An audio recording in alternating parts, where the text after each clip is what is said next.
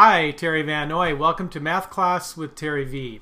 Hope this video helps you out, and if you enjoy it, please share it, comment, or like it. And you can also go to my website, MathPowerLine.com. It's a math resource blog, lesson videos for students, and other resources for parents and teachers. Give me a call or go to my website or email. All right, let's go to today's lesson. Perfect square trinomials. Okay, what does that mean? What does that mean? How do you factor a perfect square trinomial? Well, here is the idea. If the first term of a trinomial has a perfect square, in other words, 1a squared, you can separate that into an a times an a, and the third term is a perfect square, and the middle term has a certain pattern with the coefficients and the product that you have there. Okay, I'm going to show you some examples, but basically it's factored like this: A and A, B and B, and then what we do is we match the middle term sign. Alright, so if this is a positive middle term, then both of these are going to be positive.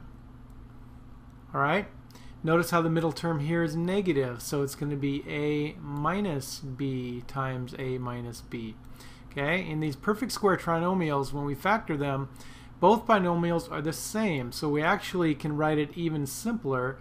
And check with your teacher or textbook, but probably this is considered the best final answer right here. Okay, use the exponent. So it's a binomial squared. That's how we factor it. Alright, now it's not always this simple, so let's take a look at certain coefficients that might be involved.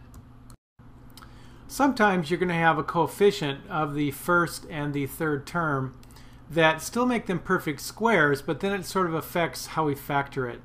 Alright, what I want you to do is think about this middle term as double the product. Double the product. Alright, what does that mean? Alright, well, first of all, 4a squared, we know that's going to be 2a and 2a. Okay, no problem there. 16b squared, since we have to take the square root of that, that'll be a 4b and a 4b. Alright, and again, we take the sign of the middle term. So it's going to be a plus in both binomials.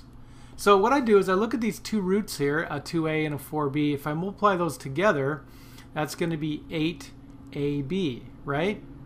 But I double that. Okay, that's what that 2 means.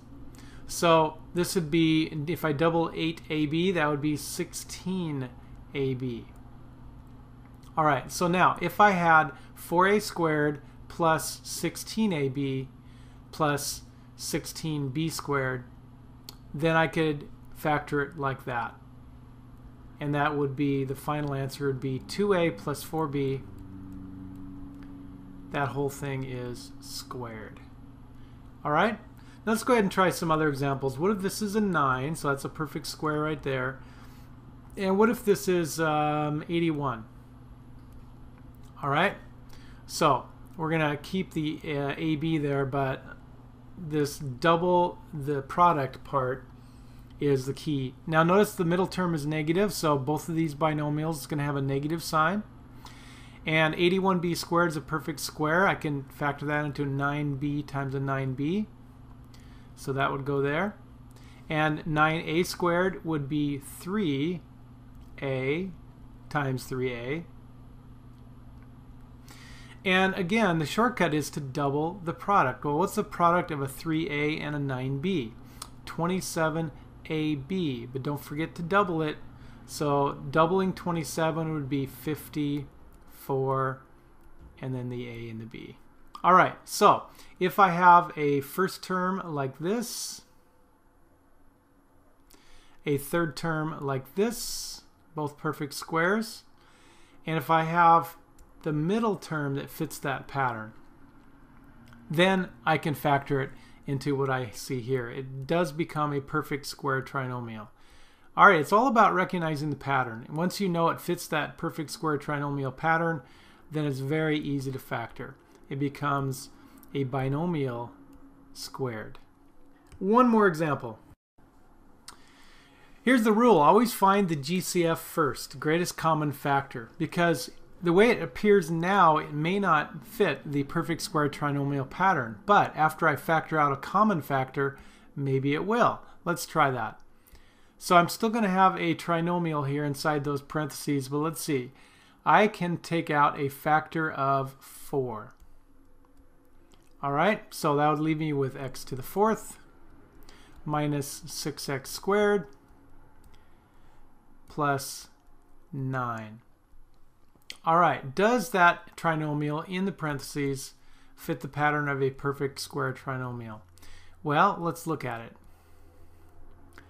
Yep, x to the 4th is x squared times x squared, so I can put those there. The 9 is a perfect square, that'd be 3 times 3.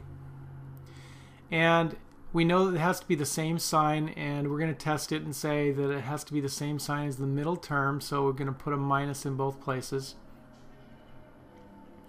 And let's see, half of the product, or we double the product. So x squared times 3 is 3x squared. We double it, and yes, that does give me the proper coefficient of the middle term. All right, to finish this off, it would be 4 times x squared minus 3 quantity squared. All right, not too bad. Look for the GCF first. Okay, in this case, I have a 2 factor I can factor out. So let's do that. Dividing 2 into each part would be x to the 4th plus 12 x squared y squared plus 36 y to the 4th. All right, check for the perfect square trinomial pattern. Don't forget the 2 on the outside. And let's see, the square root of x to the 4th would be x squared. That will go in both places. The square root of 36y to the 4th is 6y squared.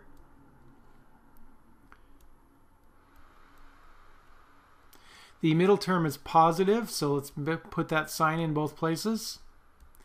And if I take these two products, x squared times 6y squared, multiply them together, that would be 6x squared y squared. Double it, 12.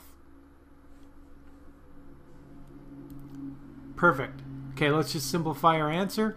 So it's 2 times that binomial squared.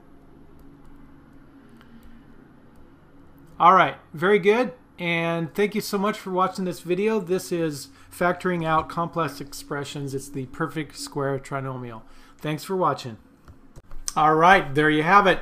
I invite you to go to my website now, MathPowerLine.com, or email me or give me a call. The way I work best with students is live online in my classroom.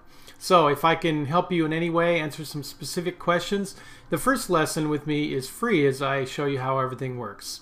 All right, study hard and take care.